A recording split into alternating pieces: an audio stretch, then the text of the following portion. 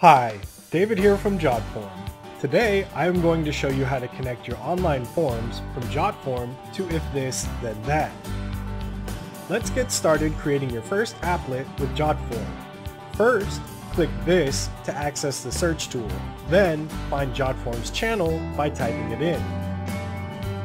After that, click on Connect and then Allow to authorize the connection with Jotform.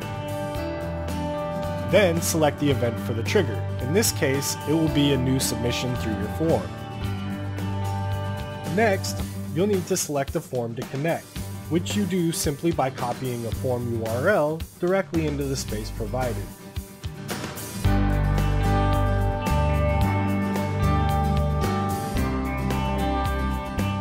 Now your form is set up as the trigger, but you still need to configure the that.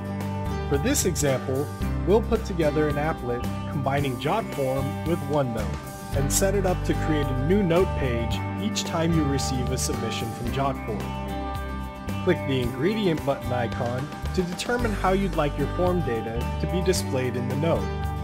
Once everything looks right, click Create Action and then Finish to finalize the connection. Now let's test it out.